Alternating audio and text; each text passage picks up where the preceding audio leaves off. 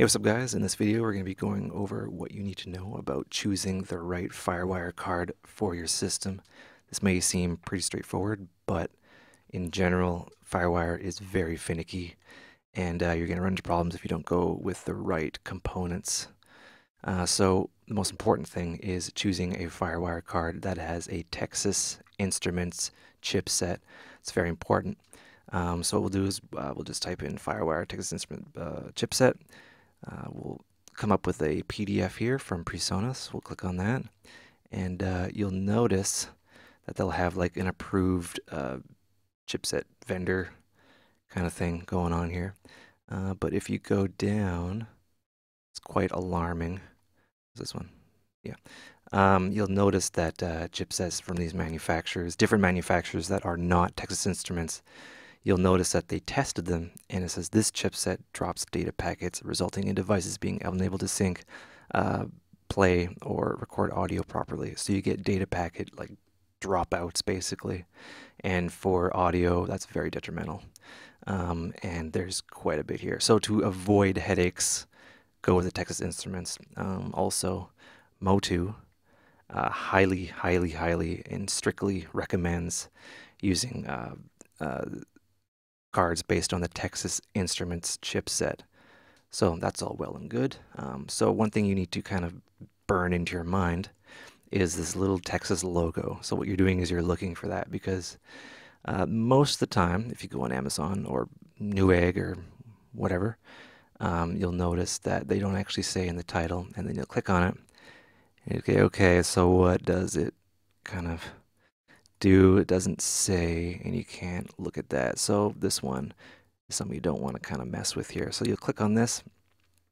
You'll say the VT6305 chipset. That's obviously not TI, Texas Instruments, and a lot of these stores, they have high-res images, so you want to kind of investigate, and you'll notice right there, that chip, it says VIA. VIA chips are garbage. They're poor for this sort of thing, right? And yeah, you'll see it right there. Even though this manufacturer, Saiba, I have one and it's pretty good quality. Like in the previous video, you have to make sure that you're ordering the right card. PCI and PCI Express are very different, right? So what you can do is check out this one. So you have to do a bit of homework. Oh, yeah, they don't offer high-res. Oh, they do too. See, that's VIA once again. That black chip right there says VIA on it. Also, the capacitors, that little black pokey outy thing, not good. In my opinion, audio requires good quality components. So what you can do is you just go Firewire TI. And you go, oh, look at this one. So that's not that much more expensive, it's 40 bucks. This is the one that I have, right? I purchased that on March. Did I purchase it on March? March, April. Wow. And one-day shipping too. So you'll do some investigative journalism. Kind of click on this guy. Oh. And you'll notice right there, you see the little Texas Instruments logo on there. There it is again. And yeah, it says there, but it's always good to verify. You'll also see high quality capacitors, and I actually have this card, and yeah, we're going to take a look at it as well. You'll notice that there's two different kinds of ports. There's 1394. 1394 is just another name for Texas Instrument, or 1394 is another name for Firewire. There's the A and the B one. They are backwards compatible, but 9 times out of 10, you're going to be using the A connector, which is the one on the left. This one right here. And yeah, that's what I have, and it works quite well. So yeah, make sure and like kind of do your homework.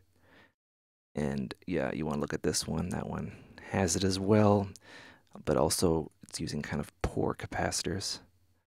You know, this one isn't using kind of good capacitors. Capacitors are important, and if the capacitors are good, namely Nichicon, you know that they sourced their components correctly, and if they source their components correctly, you won't have to worry about, oh, is this chip counterfeit? Is anything kind of, you know, derpy? It's not good. And yeah, they aren't that much expensive than, the cheaper ones to get a high quality one. This is the one that I have once again. And generally, if you're spending like $500 on a sound card, you or an audio interface, then it doesn't hurt to spend a little bit more to have something that's solid and that's not going to fail on you.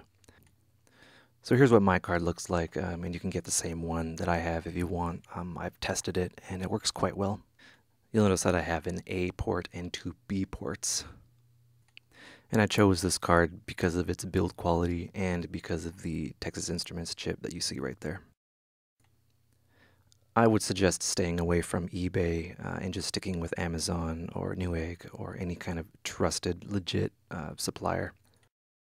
The reason being is that there's counterfeits floating around and you want to get it from a reputable source.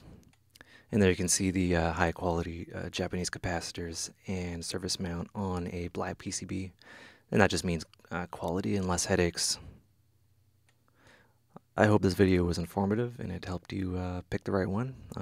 Yeah, again, make sure that it's Texas Instruments based, TI, the chipset, very important. All right, guys, take care and have a good one.